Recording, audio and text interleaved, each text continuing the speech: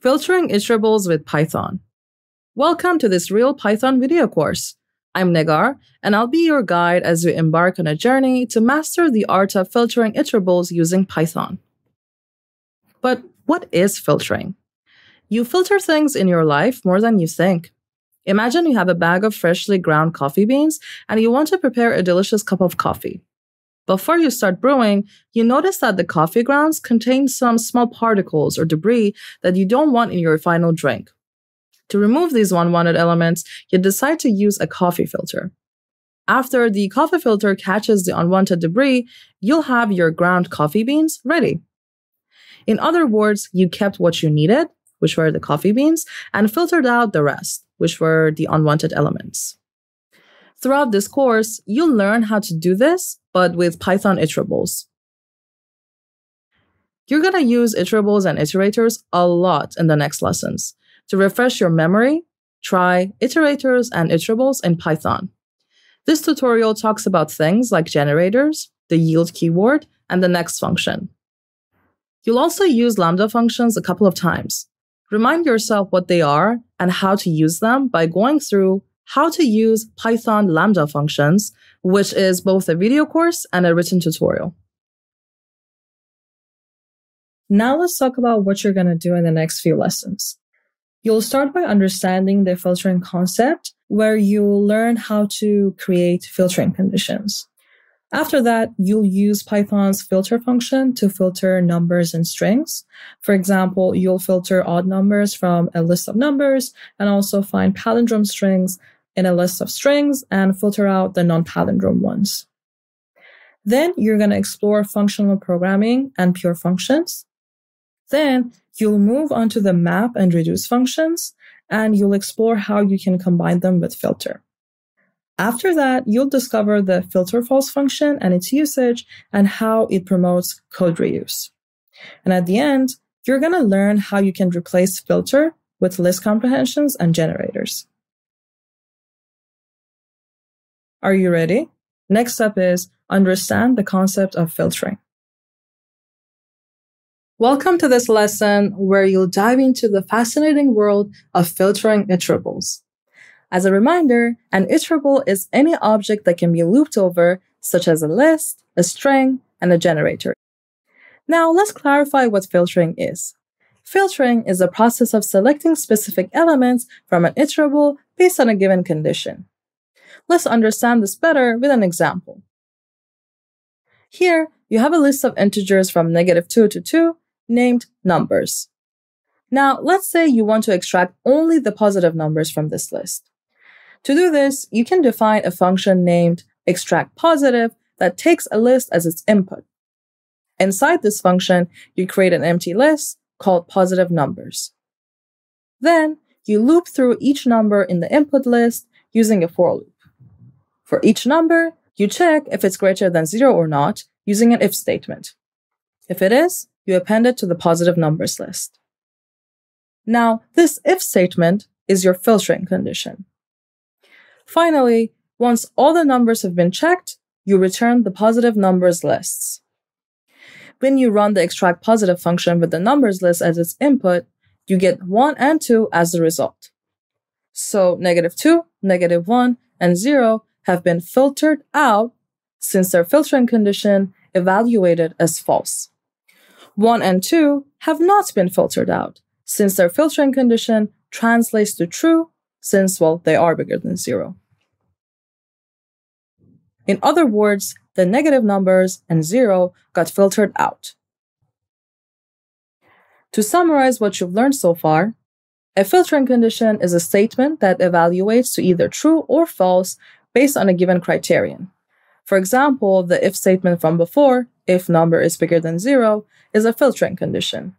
It evaluates to true or false depending on whether number is greater than 0 or not. The members of the input get disqualified if their filtering condition is false. For example, -2, -1, and 0 got disqualified in the example, since their filtering condition evaluated as false. Congratulations! You now know the essence of filtering. In the next lesson, you'll explore how to use the filter function in Python to filter iterables. Good news! Python has a whole function dedicated to filtering. Let's discover it. Using the filter function is a convenient way to separate and extract data from an iterable based on a given condition. Using the filter function also eliminates the need for developers to write complex filtering logic. The filter function is a higher order function, which means it takes another function as one of its parameters. The filter function takes in two parameters, function and iterable. Function provides the criteria to filter out unwanted values from the input iterable. As you remember, this function argument is the reason filter is a higher order function. Iterable is any iterable, such as lists, tuples, sets, and iterable objects, such as generators.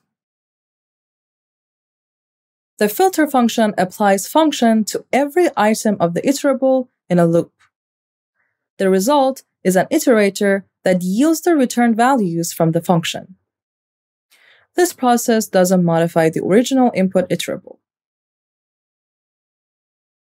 Before we get into using filter in action, let's pay attention to something.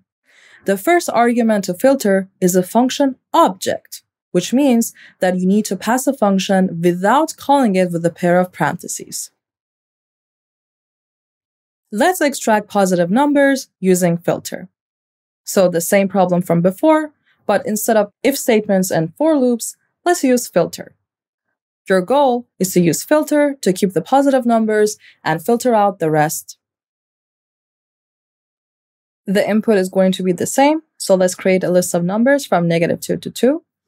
Numbers equal square brackets, -2, -1, 0, 1, and 2. By the way, you will probably hear terms like the predicate function or the Boolean function. These are the same as your filtering condition. Def is positive. You're taking in number as an input. Now, this function is supposed to get a number as an input and then return true if that number is bigger than 0 and false if it's not. So, return number bigger than 0. For example, if you put in -2 here, return -2 bigger than 0. Well, is -2 bigger than 0? No. So the function is going to return false. And if you put in 2, for example, is 2 bigger than 0? Yes. So the function is going to return true.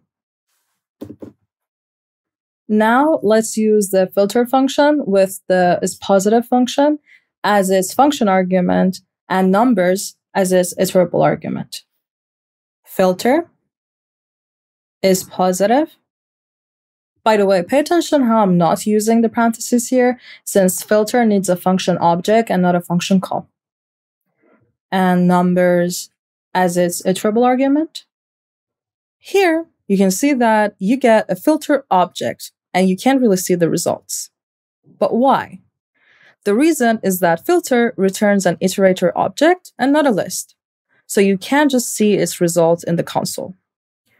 To do that, let's convert it into a list. List filter isPositive and numbers. Here you go. The result is 1 and 2. Let's go through what happened here.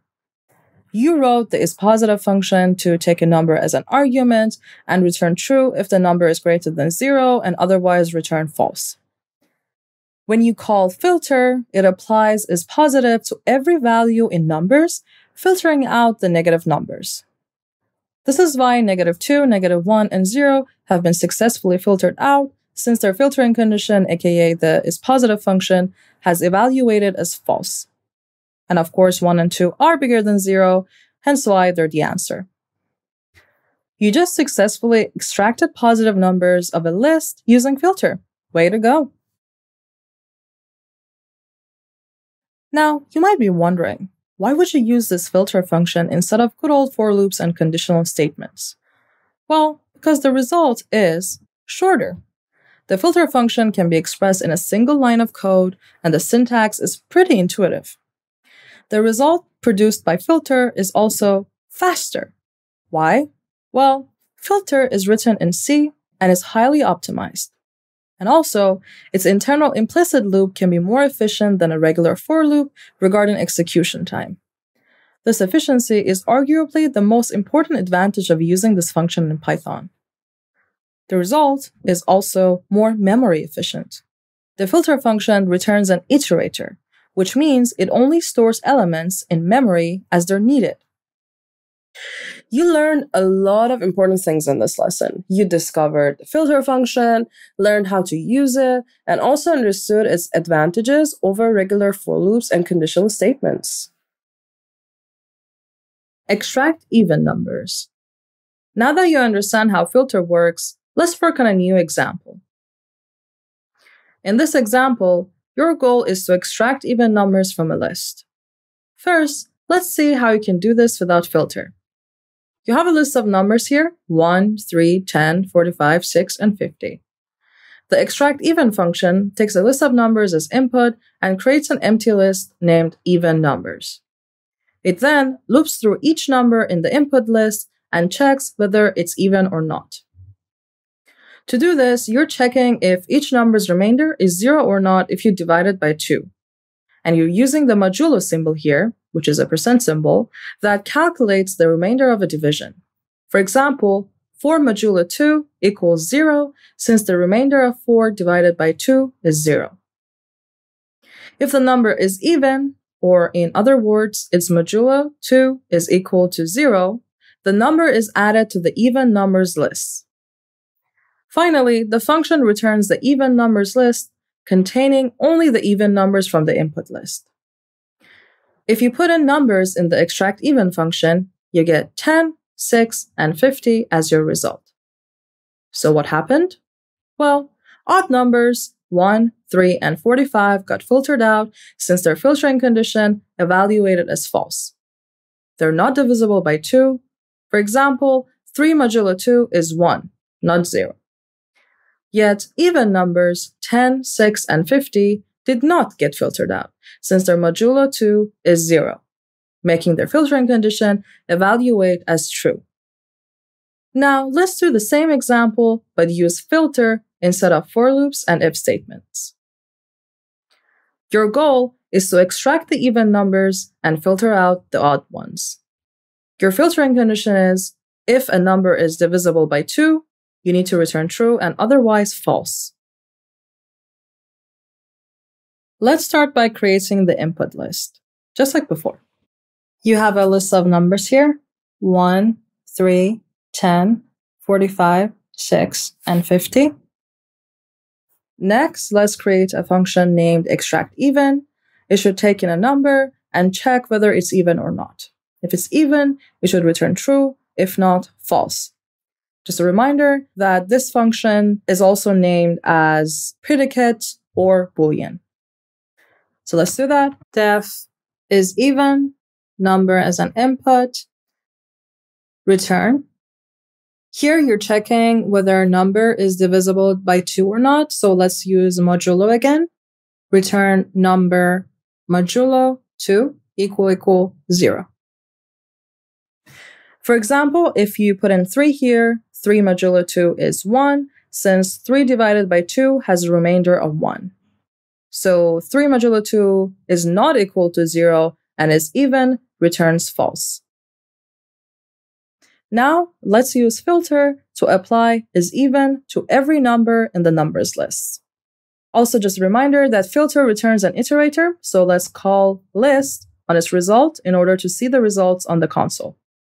List filter is even as filter's function argument and numbers as its iterable argument. Now here you expect to see the even numbers 10, 6, and 50. Let's see if it worked. And it did work. Okay, let's see what happened here. The call to filter applied is even to every number in numbers and filtered out the odd numbers 1, 3, and 45. As a result, you get a list of even numbers 10, 6, and 50. As you can see, this code is way shorter and more efficient than its equivalent for loop.